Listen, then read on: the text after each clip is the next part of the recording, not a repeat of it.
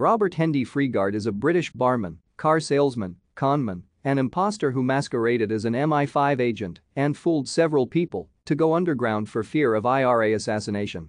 He was born in Dronfield, Derbyshire.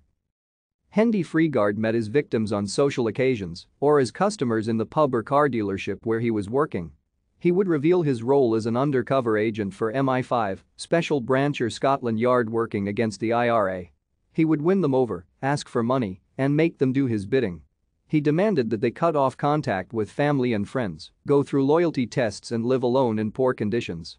He seduced 5 women, claiming that he wanted to marry them. Initially, some of the victims refused to cooperate with the police because he had warned them that police would be double agents or MI5 agents performing another loyalty test. A television documentary called The Spy Who Stole My Life was shown by Channel 5 on 7 September 2005. In Australia, this was called The Spy Who Conned Me.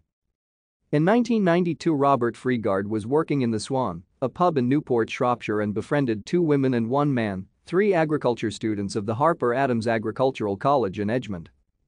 First, he told the man that he was an MI5 undercover agent who was investigating an IRA cell in the college. Thank you for watching. Like and subscribe if you would like to view more of our videos.